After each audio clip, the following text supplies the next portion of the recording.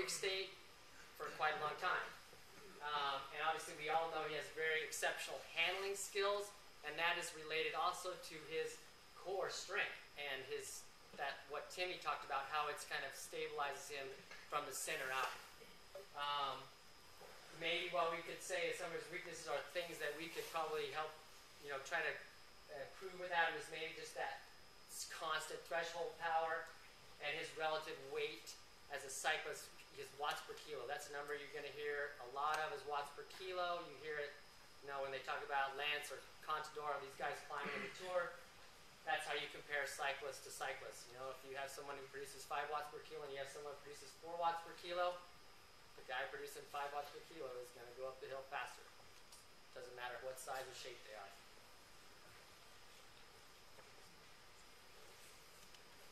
Ryan's strength, besides breaking your legs in cross race, he has an exceptional absolute LT power. So he can reach a very high power and hold it. And his exceptional standardized LT power is basically that watts per kilo. So we've looked at Ryan's frame. He's really tall, but his weight is relatively light for being as big as he is. And he produces a tremendous amount of power at threshold and at max power. So that makes his watts per kilo great. And one of the things that we can explain later on is maybe why he can do that. It's not necessarily, obviously we've talked about a little bit about his core. It's not necessarily coming from there, but it's coming from some, I would say, kinetic factors or morphological factors that he has that are pretty different. Ryan's weaknesses, maybe anaerobic capacity, like basically he can produce a maximum load, but maybe not hold it quite as long, and just that lactate clearance. So able to produce a lot, but how fast can he clear it and then get back to maintaining it?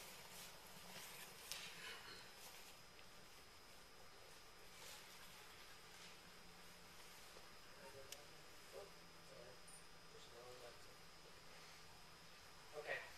So the testing protocols that we used were one of the ones that we used standardized is kind of a 3-minute, we call it a 3-minute ramp, which is basic lactate threshold test. But this, like I said, the second part of it is we actually give the riders, we take them to as high a lactate as we can with, where they're pretty much failing.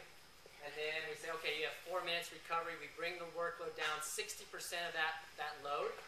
And every 4 minutes, we start to increase the load back up. So we started with 25 watt increments for both the front of the test and the balance point part. We asked them, we were monitoring heart rate, RPE, and like I said, we used 4 millimoles as kind of our determinant there to determine lactate threshold power. The anaerobic capacity, what we did is we took 120% of that 4 millimole number, and we asked Ryan and Adam to just basically ride till they couldn't ride anymore, okay? And we projected that they definitely would get past 2 minutes. At 120%, we actually projected that they would probably reach right around 4, maybe 5 minutes, okay? So that was some of our hypothesis. Then once we got that number, we actually let them rest for 15 minutes, and then we started having them do intervals at that 120% for 1 minute, 30 seconds recovery, and basically went till they couldn't do any more. So we were trying to test that anaerobic capacity and how they do that work and how fast they recover. Now, 30 seconds of recovery isn't a lot. You're not going to probably even clear anything, but it's about minimizing what you're making.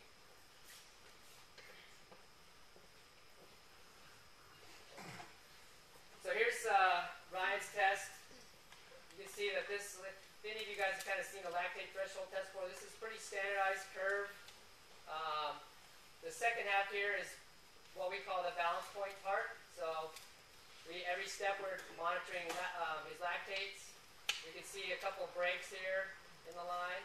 Okay, these are somehow, when we look at these tests very specifically, these are areas that we would determine and look at for changes in their zones.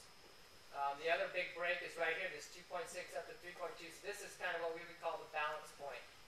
So on Ryan with 83 kilos and 3.2% body fat, we determined his threshold power to be 380 watts and his balance point power to be 310, which puts him at his lactate threshold watts per kilo at 4.6, and his balance point LT power is about 81%.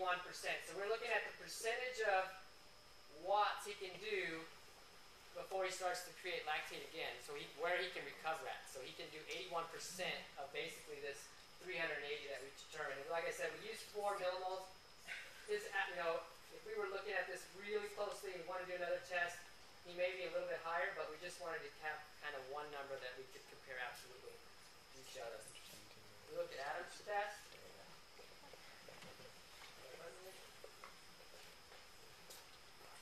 Adam's test is, we've done a lot of tests, like I said, on Adam before, so we started him, I would say, a little quicker, so we didn't have this long lead out, okay? Adam's absolute power here, like we looked at Ryan's, it was considerably higher. We can look at the 450 versus 375, okay? But a couple of things here is Adam's, when he comes down to his balance point, we can see that he's still at like 275, even maybe 290, okay?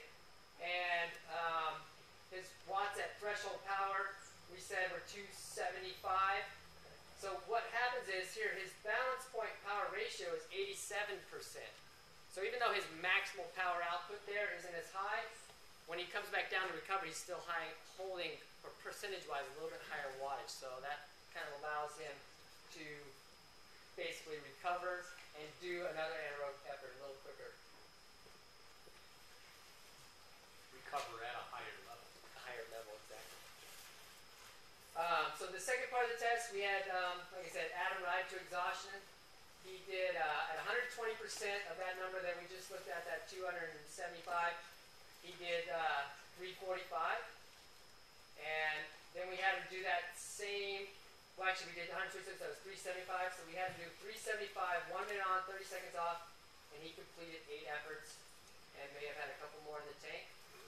He's racing in a few days. We actually did that this morning, okay? So I didn't want to kill him.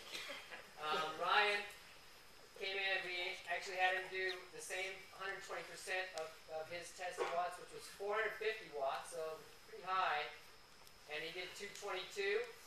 We might have been able to eke a little bit more out of him there. He was actually, we did that last week before his race, so we didn't want to fry him completely. But that said, he did 7 of the efforts and probably could have got a couple more out of him. But this was kind of what we wanted to see was maybe this time difference here and maybe the amount of efforts they could continually keep doing. So it's a very hard interval set. Conclusion, they're both gladiators, I guess. Well, conclusion is we're going to move on to Timmy, but I think right now, just from a physiological point of view, I mean, there's some very small percentage differences between the two.